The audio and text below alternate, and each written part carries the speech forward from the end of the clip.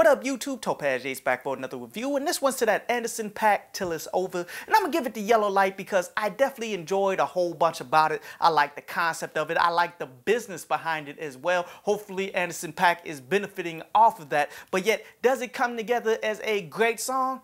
I don't believe so, you did. But let's go ahead and break it on down, like starting with the whole business side of it, because this is a song that I'm sure if you've been online, you've been seeing it getting bombarded all through your Twitter timeline. I've been getting it all through everything that I've been doing. So there's a huge promotional campaign for the whole home pod and all of that, man. But so they used this particular track for the whole video that they had for it. And you know, this is where it's very important to go ahead and sign up for BMI and ASCAP and actually hold on to all of your publishing here. Because the reality of it is this: every time this commercial gets played on YouTube, every time the commercial gets played on TV, every time you hear anything about this song in particular, dude, there's a check being cut for royalties and such quarterly. And if you don't own the rights to your publishing, then you're not getting any of this money. And look at it a lot like the NFL ownership and stuff that's out there. Like, sure, they'll cut the players a check to go out there and play and all of that stuff, dude,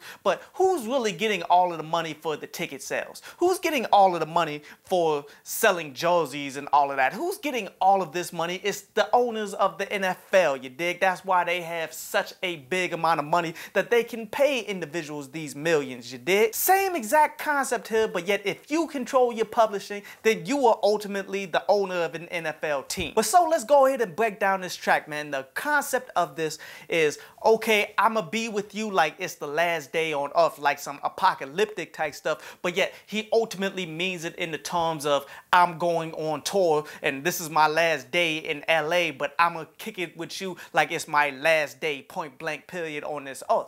I love that concept. Now, lyrically, I feel as though he could have done better with the metaphors and all of that stuff on there, man. Like, actually have some better punchlines lined up with it.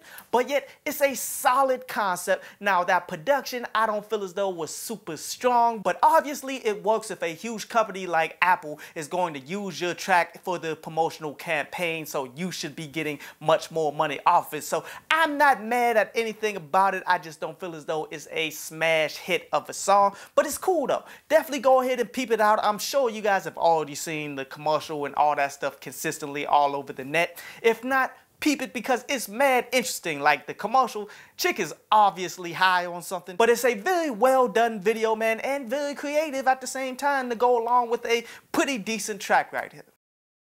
I hope you enjoyed the show. You can follow me at Twitter up there, and you can go to downloadpaas.com, that's down there, to read today's article.